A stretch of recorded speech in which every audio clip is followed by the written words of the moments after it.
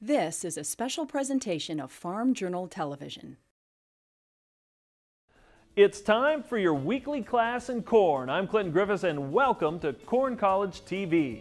Today we're looking at managing beyond the plant with a discussion about pests and how to keep them in check. Corn College TV heads to the field for a quick calculation of projected ear count. And from the satellite to the palm of your hand, take a tour of this handheld GPS on today's Farmer's Toolbox. Today on Corn College TV.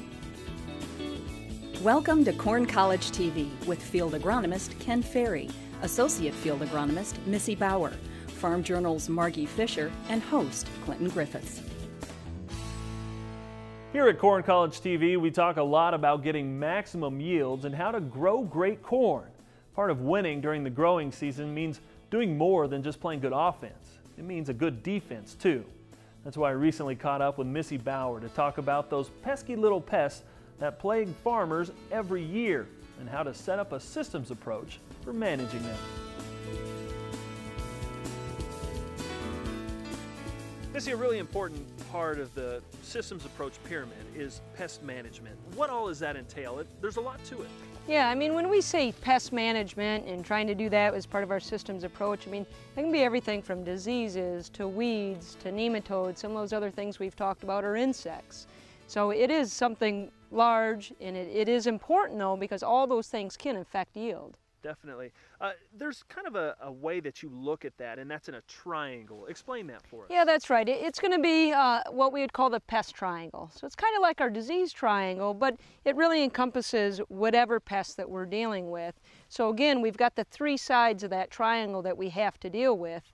You know, the pest, the host, and those conditions that are going to be favorable. Okay, when you say host, obviously we mean the plant. Yeah, that's right. And what we have to think about with the host is these different genetics and the traits. So when we start thinking about, I'll use insects for example. When we start to deal with insects, does that corn have corn borer protection in it or not? Does it have protection against western bean cutworm that we'll show some examples of today? So we have to understand those traits and know what's in it and know which fields have them and which fields don't. Okay. The other side of that is conditions. A lot depends on what's happening around it. That's right. The conditions, and this becomes really important and will change every year. One thing to use, for example, again with the insects, is they are very heat unit based.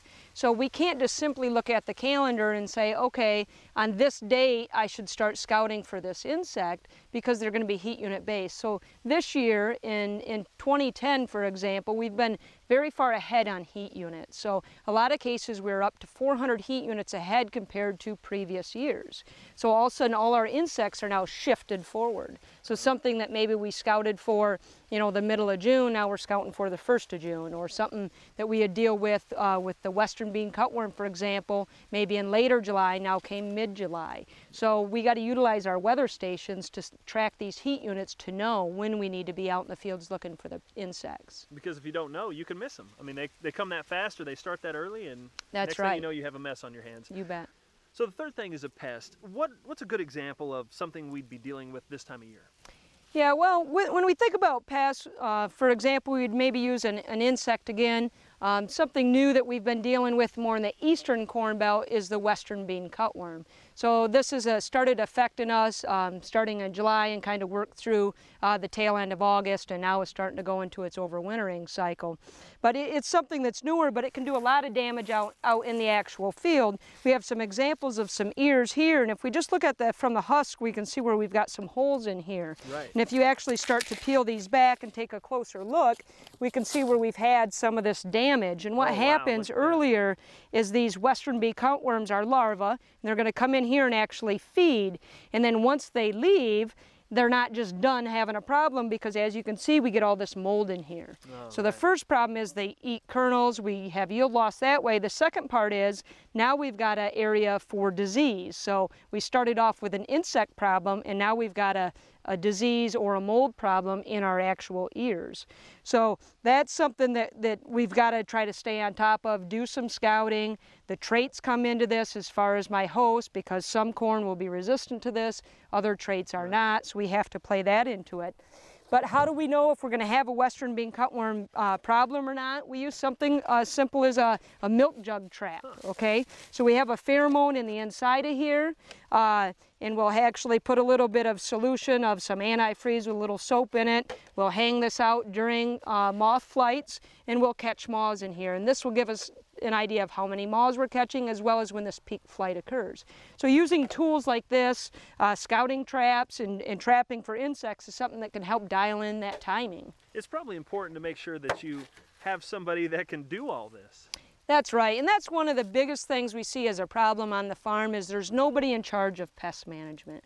So what we really try to encourage people to do is pick what we had called the pest boss for the farm, that somebody, whether it's yourself or a hired hand that you've designated to be in charge, but somebody needs to be the pest boss. And what that means is they've got to be available on a timely basis. Right. They've got to have knowledge of what's going on and stay current on new insects, for example, like we were talking about here.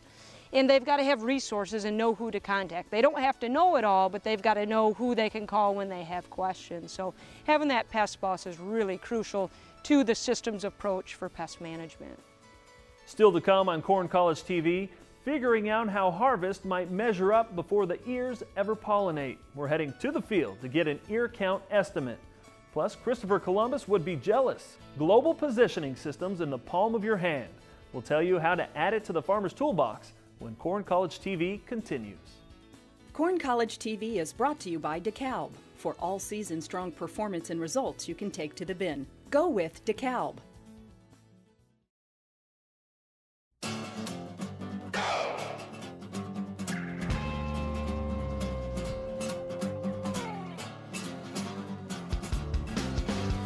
Go with the brand that gets results with strong roots and strong stocks for performance you can take to the bin. Go with industry-leading DeKalb genetics and proven Genuity trait technology, letting you get more from every acre. Go all season strong. Go with DeKalb. Hello folks, this is Mark Gold with Top Third Ag Marketing. If you need help marketing your grains or livestock, give us a call. We offer one-on-one relationships that can protect you without the threat of margin calls. We don't speculate, we manage risk. If you're tired of paying acreage and management fees for marketing advice that hasn't actually helped your bottom line, then give us a call. Call today to get 2 weeks of Mark's private grain marketing email. Top Third Ag Marketing, earning the trust of American farmers every day. America needs to know that something still works in this country. One of those things that is working well is agriculture. And at U.S. Farm Report, what's crucial to me is to make sure we convey the confident, competent voice that I hear from America's farmers and rural residents, that they can count on us. Rural America works. Agriculture works. Watch U.S. Farm Report Saturday morning and Sunday afternoons on RFD TV. U.S. Farm Report, the spirit of the countryside. Mark your calendar. Ag Connect Expo 2011 is coming to Atlanta, Georgia on January 7th through the 10th. Connect with experts. Learn new ideas, new technology. Connect to the future of agriculture, the newest innovations. Connect globally with producers from around the world. This show sets itself apart from the regional shows. Ag Connect Expo 2011, where the world of agriculture comes together. There's no such thing as a crystal ball in farming. In fact, if you have one, call me. We'll be partners. There are such things as educated guesses, part of managing as you grow. In today's Head to the Field segment, Missy returns with a lesson on projecting ear count ahead of harvest. Today we're out in the field with Farm Journal Associate Field Agronomist Missy Bauer to do a projected ear count. Missy, what exactly should we do and what's the process? Well, what we want to do kind of mid-season here, or you could apply the same principles that we're doing here real early in the season, is to try to get an idea of what we think the ear count's going to be out here. So what we want to do is measure off 1/1000 of an acre. In this case, these are 30-inch row corn, so we're going to stretch the tape out 17 feet 5 inches. And then we're going to go through and count any plants that we have within that 17 feet 5 inches first. So we'll go through and do a quick plant count. 33. So we have 33 plants in this 1/1000 of an acre. That means we have 33 plants, or 33,000 plants per acre. So the next thing we want to do is try to estimate out of these 33,000 plants, how many are going to have good harvestable ears. And when we're talking a good harvestable ear, we're talking something that we know we're going to be able to get into the combine, not something that's going to fall through the stripper plates. The way that we do that early in the season without 100% knowing what the ears are going to be up top is going to be by looking at the stalk diameter and the plant spacing. So for the stalk diameters, we want to look in here and notice the width of the plants in comparison to their neighbors. So right here I have a really good example of a skinnier stalk diameter in comparison to his two neighbors. So in this case here, when we're doing our ear count, I would not count this as a good harvestable ear. When we see the skinny stalk diameter, it gives us an indication that we're behind in maturity, and this actually led to delayed emergence all the way back in the spring when this thing first germinated. But when it's behind like that, with that small stalk diameter, we'll typically have trouble pollinating this ear, or it's going to end up being a very small ear. Again, nothing that we'd want to count as our harvestable ear. The other thing that we try to look and pay attention to is the spacing side of it. For plant spacing, we want to look and see if we have any what we would call double drops, or two plants that are spaced too close to one another. Here's a real good example here. We have two plants that was a double drop. This happened from the meter itself. So as these seeds were metered in the planter, it was two seeds in the same spot. It come down the seed tube together, and we have what we'd call a true double here. What happens in the situation with a double is that we get too much competition between these two plants, and that we don't end up with a good harvestable ear. So we would also count a one less ear out of that double in comparison when we're doing our full ear count in this situation. And Missy, it looks like here that we have a skip. What would we do in this case when we're doing our stand counts? Right, when we see these skips out here, in this case, as we get late in the season, it's hard to determine whether or not this was an actual planter malfunction, that we actually didn't drop the seed, or maybe it was poor germination or seed rot or something like that. So it's hard to know late in the season what the cause maybe was, but we definitely know that this is a blank, and we're going to want to pay attention to that. Obviously, we should have had a plant here and hopefully an ear there, so now it's going to hurt our ear count by having this skip. We definitely see that we have quite a few plants that we would not put in our plant count or in our ear count. So here we have one that we're missing here. We're going to miss another one here. We have one that's behind here. This one as well. We're going to come in and see we've got a really late one here, and then we're pretty good after that. So we're missing several different ears in this count here, and our actual projected ear count here is only about 27,000. When our plant count's 33,000. So that's one thing that we want growers to look at, is what's the difference between my plant count and my ear count, and how close are those numbers to one another. So if I'm in a corn-soybean rotation, I would really like to see those numbers within about 1,200 of one another on average. If I'm in a corn-on-corn situation, I'm dealing with a lot more residue. I'll give you a little more flexibility there and say that we should be maybe within about 2,000. So the reason we think that's so important is every 1,000 ears per acre is worth 5 to 7 bushel. So in this case here, if we're losing 6,000 ears per acre, that's anywhere from, 30 bushels on up into the 40, 45 bushel range. So it's a lot of bushels to give up. So if I had to grade this stand that we see here today, I would grade this stand pretty low.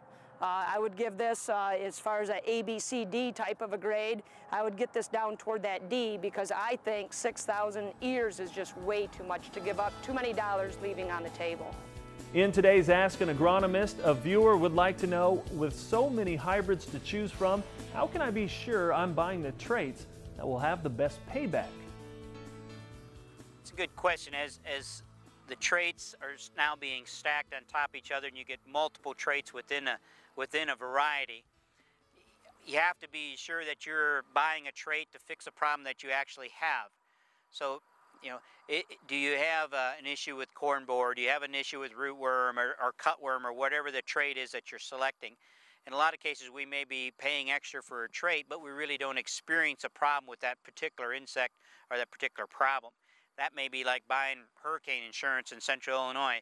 While it's nice to have, but it doesn't happen very often. So if you're not dealing with some of the issues like a cutworm, for instance, because you're not leaving lots of residue. Maybe you're not in a no-till environment, or you're not in an area where western bean cutworm are part of your bug picture. Maybe that's a trait you don't need to purchase, where somebody else that would be very important to them. So look at that trait, say how important is that trait to you and your operation, and can you manage around that specific problem in a different way? Maybe pest management and implementing a spray pass or something like that for scouting. So no, I don't think we have to buy all those traits out there. I think we got to do it just like anything else. Decide, would it be a big advantage in my operation to have protection against that certain thing, or is that something I really shouldn't be worried about and focus on something else? Next on Corn College TV, managing by longitude and latitude, GPS in the palm of your hand. And later, making sure your equipment is the right size for the farm. Ken Ferrie breaks down the importance of getting work done in a timely fashion. When Corn College TV returns.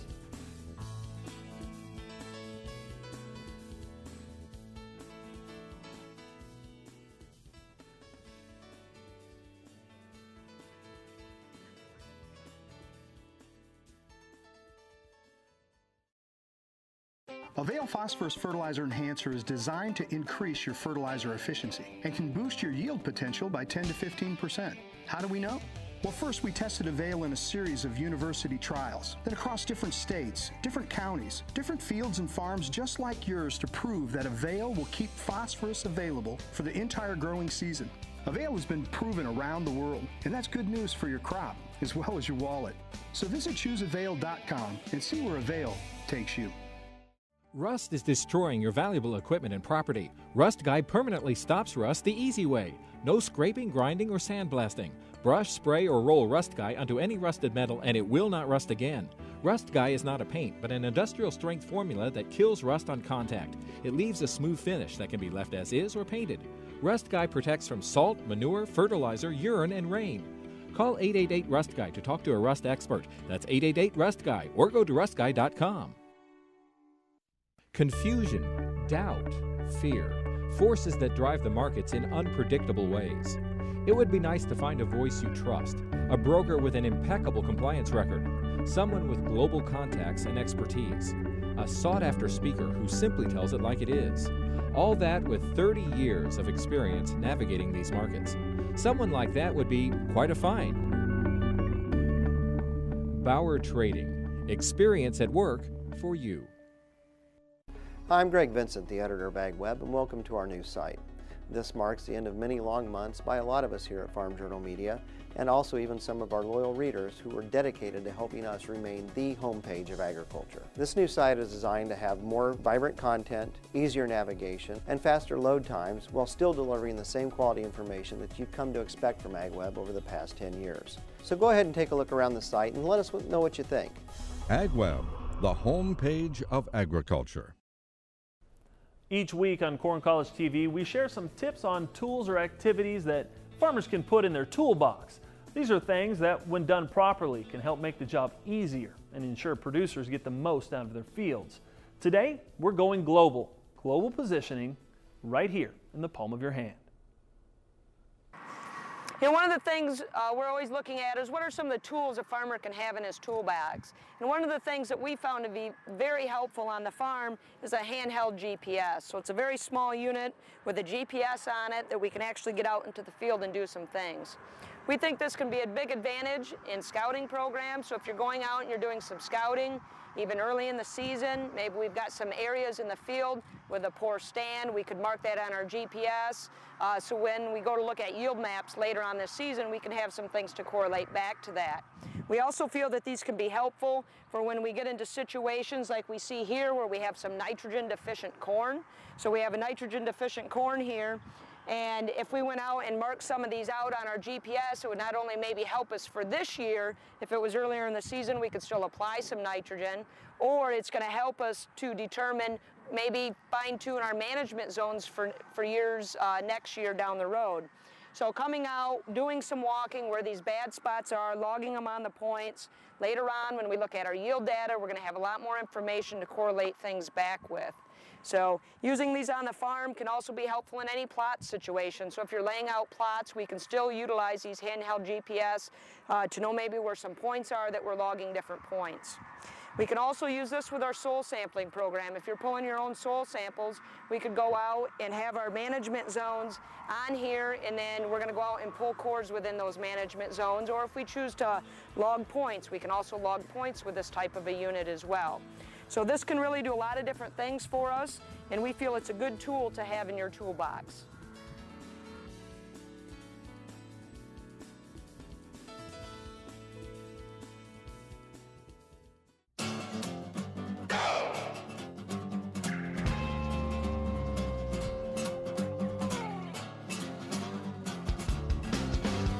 Go with the brand that gets results with strong roots and strong stocks for performance you can take to the bin. Go with industry-leading DeKalb genetics and proven Genuity trait technology, letting you get more from every acre. Go all season strong. Go with DeKalb. Growing up in agriculture, I know how important information is to America's farmers and ranchers. They have the tremendous responsibility of feeding this great nation. Here at Ag Day, we're here to help with the latest in agriculture news, agribusiness with Al Pell, the big picture on weather with Mike Hoffman, and stories about the country way of life. Join me each morning for Ag Day, the country experience.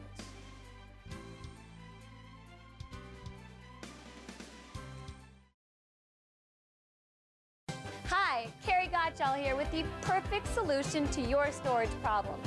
A stylish garage or shop right in your own backyard. US Buildings offers you revolutionary designs that are strong, durable, easy to set up, attractive, and affordable. Why have a cluttered garage when you can have plenty of neatly organized workspace? US Buildings put me in my new shop in no time. Their high-quality steel structure is American-made. It's even hurricane-rated. Now, I can work on my antique cars right in my own backyard. Their innovative designs require no internal support, which means you get 100% usable space. I feel like my home is twice as large because I finally have all the storage space I need. Now all my keepsakes are here at home and not stored in a rental unit across town. No wonder thousands of Americans are using US Buildings. You should too. Call US Buildings right now. Our service representatives are waiting to answer your questions. Build it yourself and save.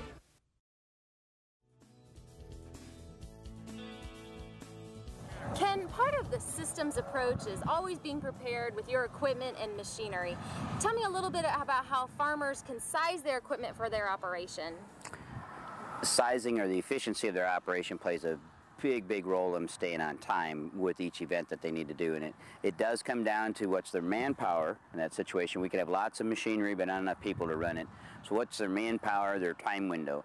And we talk about fall tillage, for instance. If you can have a tillage team following up the harvest, you can be pretty efficient with smaller equipment. But if you're going to finish harvest first and you have to then do your tillage, your window gets pretty tight and it's going to take bigger equipment, bigger horsepower. Same way with planting. We got so many acres we can plant, and for a rule of thumb for our clients, we like to say, can I plant my corn in 7 good running days? Now, it may take a month to get 7 good running days, but if I get outside of that 7 days, I may have to start thinking about increasing the size of my planter or adding a planter to that scenario. Some farmers got some sand and some guys got some clay, so they can start in certain parts of their operation way earlier than others, and that gives them a little bit of diversity within it too. But if we start stretching our planting window out to 2 and 3 weeks, it starts to get pretty risky to get that done. Ken, before farmers hit the field with the planter, they need to be sure they're sized right to make sure that seedbed's ready. Tell me a little bit how farmers can plan for that. That's a little bit of a tricky pass as well, meaning that they want to go as soon as they can to get the field ready so they can keep planting on time. But it is that first pass that puts in the most compaction if they do it too wet. So they want to be sized big enough that they can wait for the soil to be fit and then move when they need to and get the field conditioned and ready to go. But at the same time, they don't want to get too far ahead of the corn planter, because if they're fitting that field for the planter and there's too much of a time lapse, then there can be a problem in there with the soil drying out, and we could end up with a stand emergence. So the planter has to be synchronized with the seedbed preparation. They need to stay together as they're moving through the field and not let any moisture get away that they would need to get the seed germinated. Thanks, Ken and Margie. Hey, that's a wrap. Corn College TV is coming to a close, but remember, you can always re-watch any of these episodes on our website. It's also a good way to share what you're learning with other people. Thanks for being with us, and we'll see you next time on Corn College TV. Class dismissed. Next time on Corn College TV, understanding seed genetics. Ken Ferrie shows us the potentially dramatic difference between flex and fixed hybrids. From 30-inch rows to twin rows, planters can do it all. Next week, we're talking row spacing. And Missy tells us if you can't manage it, you can't measure it. We're keeping up with all of that new information with tips on record keeping. Next time on Corn College TV.